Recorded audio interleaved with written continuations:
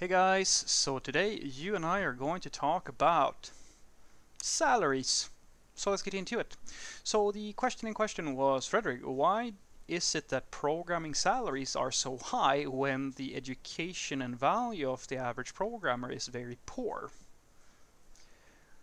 Well, I would say because of the IT hype. It's the gold rush. And this is the one thing that I really think that companies such as Google really is giving back to the community. I mean, they have, of course, very nice tooling and so forth, but the top brass IT companies, they have really been able to lobby and make it really easy for a lot of really shitty programmers to get a really decent salary, when in reality they should be paid no more than the average construction worker or day laborer in many cases, because the value of the code that they are producing is actually not at the end of the day producing the sort of value that the company needs in order to actually make a real profit from the thing.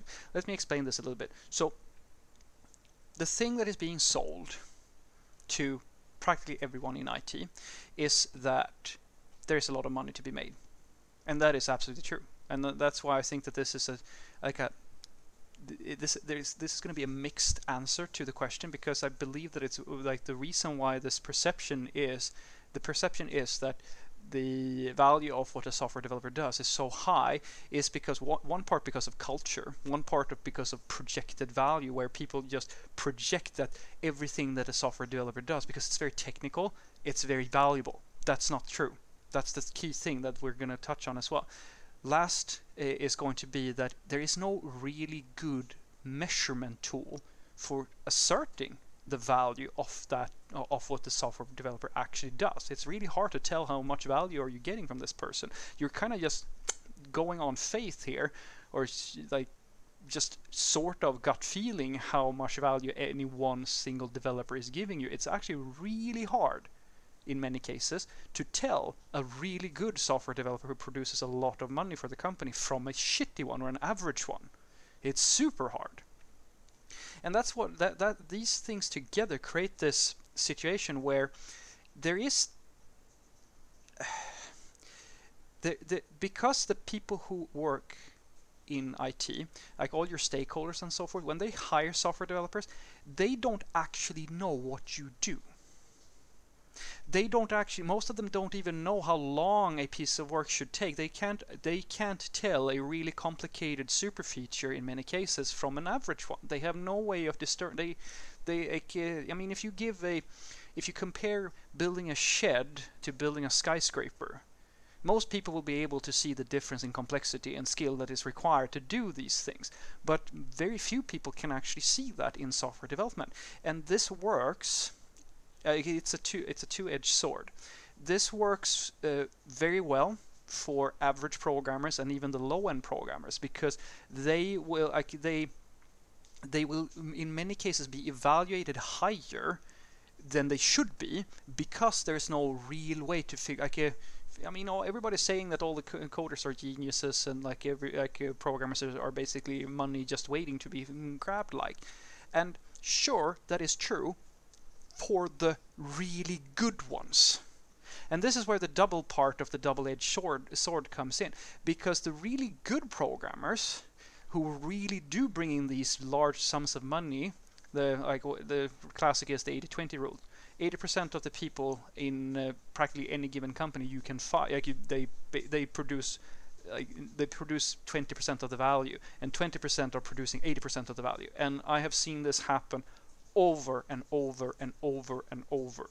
It's never like this ratio is really accurate, I personally believe, because what I can tell you is that the average programmer, as I said, is no more valuable to the company than a construction worker. In actuality, if you give them the sort of responsibilities that you sort of, like the trend is that you have all these rockstar programs and so forth, they will actually fuck up the code base much, much more than they will help.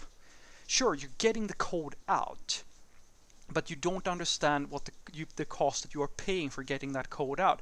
If you want to really produce, like, cut costs and so forth, what you really want is to find a true rockstar programmer, the ones that are really, really good, and put them in a position where they are empowered to oversee the work, sort of as a foreman or something like that who's working with different construction workers. You should, in my personal opinion, you should have the same structure to the work that you're doing in IT, but we don't, because we have there's this culture idea that all programmers are geniuses. They're not. Most of them are completely average people, and some of them are going to be paid quite like more for subpar work than they're actually worth. But on the flip side as well, there's a lot of underpaid, really talented developers, because and it comes back to this weird way that we estimate value and so forth. The one sentence that I can kind of say here that I think will represent the principle that I have for this is, it's very easy to set the value of the work that you do when you're selling magic, because the people who are buying your stuff, like, depending on their own value system, they're gonna have like a gut feeling, yeah, but programmers are worth about that much, and then the next company is gonna be, yeah, they're worth about that much. It's really hard to get a good baseline for the value of the work that a software developer does. So what I want you to take away from this is that the reason why I believe that the salaries are so high versus in many cases you are dealing with people who are not as talented as you might want them to be, or like they're not as educated as they should be, or the overall performance from them is so poor, or sort of poor, is because you're looking at this from the perspective of somebody who really knows your stuff. You are most likely a software developer yourself, which means that you can evaluate where your skills are, where your peers' skills are, and you know you have the facts, you know what the range is roughly, and your gut feeling for the value that a person produces is much better than your manager and your stakeholders. They have no idea. Most of them, at the very least, they have absolutely no idea how much they should be paying this or that person. All they know is that they need all these coders, and they are going to bring all this value, but they can't accurately evaluate that maybe 20%, 80% of the people that they are paying, they're overpaying them, whereas 20% that they should pay even more, they're underpaying. It's really hard to figure this out, and it takes a lot of insight and it takes a very sophisticated evaluation system. Usually I would say that my personal favorite, if you want the best evaluation system for how much you should pay one person over another, or what features and so forth you should be betting on, that you should place different people on, the gut feeling of a senior developer is the most accurate tool that we have, that is known to humankind, to evaluate the value of what a software developer brings to the table. And I can promise you, you will find, if you talk to the real seniors, that the vast majority of them will say that most developers, they can churn out code, but they're not they're not producing something amazing, like they're not rock stars, they're average construction workers. And then you have the 20% that are really, really good, that really make the difference and build the sort of innovations that you see at Google and Facebook and so forth. And these people, they're kind of just bunched together with all the other people. To be fair, usually they will start standing out at some point and will usually get paid more, but it's not a given, because the way we evaluate the value of software developers' work is so inaccurate. Have a great day.